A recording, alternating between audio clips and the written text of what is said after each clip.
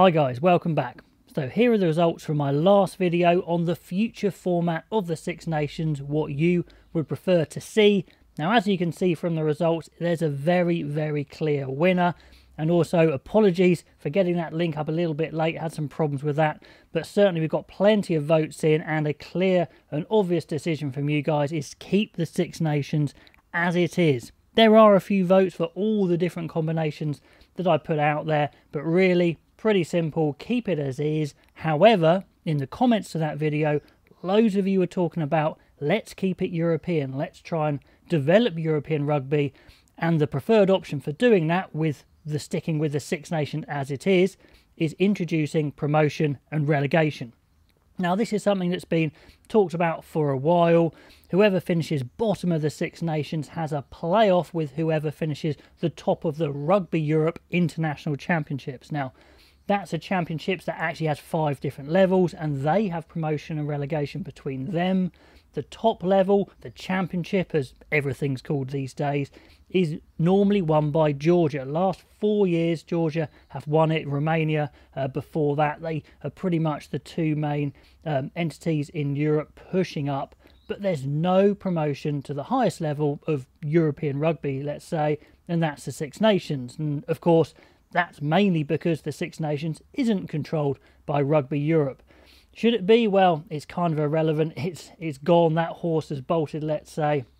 I mean, it's a fantastic option rugby-wise. If it was to happen, just imagine it, maybe a 2-leg home and away playoff between the bottom Six Nations team and Georgia. It probably would be Italy and Georgia on repeat potentially, but you could get teams in there like Romania, of course. You could have teams, say, like England have a really bad year, and they are in that fight as well. What jeopardy! It would be exciting to watch. However, unfortunately, I just don't see this happening, certainly yet at least. The Six Nations would have to vote to put development of rugby over money, and that's a big ask. Investors certainly won't want to invest in something that is less certain, so they really would lose a lot of money. But let's say Italy's results continue to be very poor, they don't win any games for another decade, let's say. Maybe the pressure from fans, from the media, maybe that they start pushing towards that. It would be great to see, although I'm not sure it will happen, if ever, to be honest. So it's a shame. It's a great idea, though. And the video was about what would you prefer to see rather than what would happen.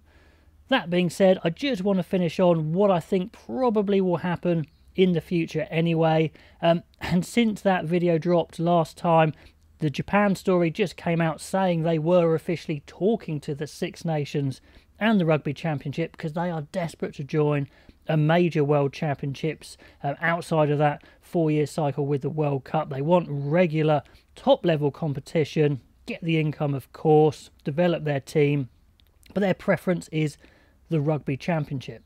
And that makes sense. I mean, they're in the same sort of time zone. They share players, you know, as in players from New Zealand, Australia often go to Japan. Sure, they're from other places in the world, but that's, you know, a big area where they get players from. It just makes sense. It would be a better balance for the world rugby-wise. And I really think the Rugby Championship should snap them up. Because if they don't, they're desperate for that competition, and maybe the Six Nations would get in there then, and that would just make the Six Nations so unbelievably strong, even stronger than it is. I'm not sure it would be a great thing for the Rugby Championship or just rugby worldwide in general. So that would be interesting, but I do think Japan probably will be joining the Rugby Championship at some point.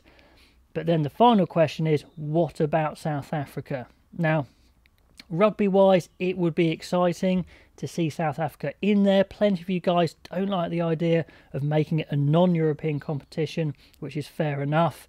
But then we've got this thing where South Africa are now domestically tied with Europe. And I think there's a genuine chance that South Africa could join the Six Nations, making it maybe a revised Six Nations or a Seven Nations. I do think that's a possibility. It would be a shame to lose those traditions of playing in the Rugby Championship as it is now. In particular, not having those guaranteed matches every year against their massive rivals, New Zealand. the Rugby Championship would really lose out most out of this. That would be a big blow to lose South Africa. So I kind of don't hope it happens, but I can also see South Africa joining the Six Nations. I'm really seeing that as 50-50. Let me know what you guys think. Certainly fascinating to see how it all pans out. Anyway, guys, thank you so much for the vote. It was a really interesting topic. Pop all the comments below, and I will catch you next time.